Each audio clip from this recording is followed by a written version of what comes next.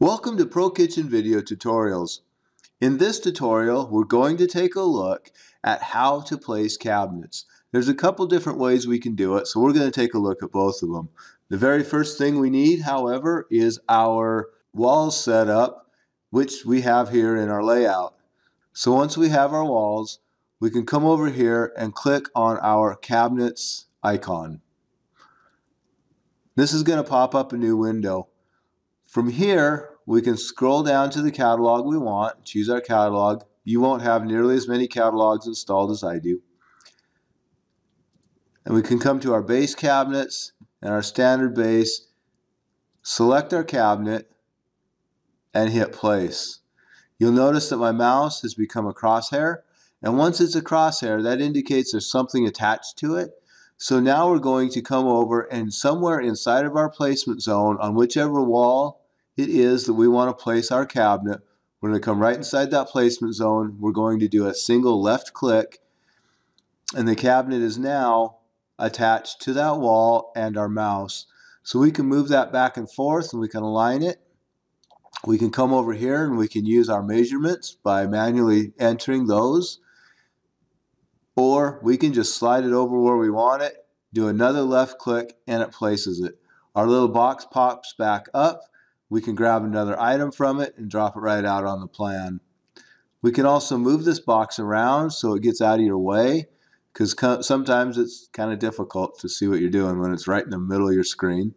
So you can move it out of your way, slide it off the screen, whatever you need to do to keep working.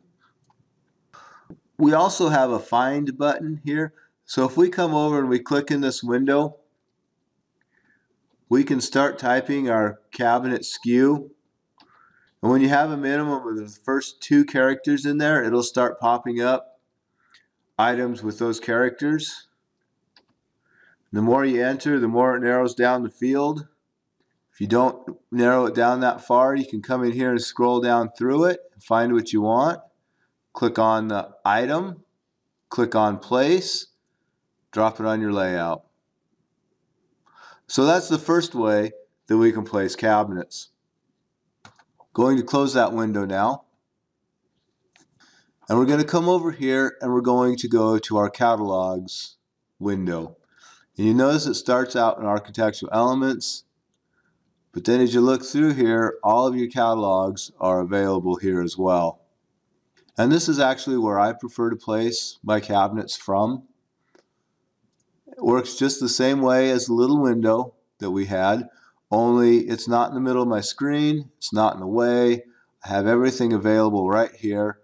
I can come in there, my tooltip is attached here, and I can make any adjustments I need for my tooltip.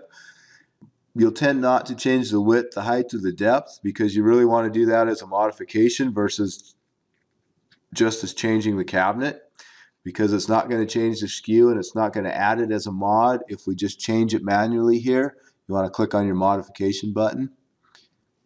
But we can change the angle, and we can change the back wall offset and the side wall offset. And that's going to pull them in and out or right and left when we place them. So this is very handy to have. But otherwise, you grab them, hold down the left mouse button, move them out here to your wall zone, drop them on a zone. You can drag them to where you need them, or you can enter your measurement over here manually and select it that way. We also have a find feature over here. And again, as you start entering your characters, it's going to pull up everything that has those characters in it.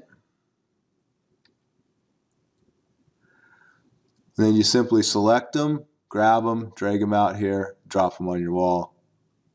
You can easily switch catalogs by clicking on your drop menu, going through and finding your other catalog that you want to use.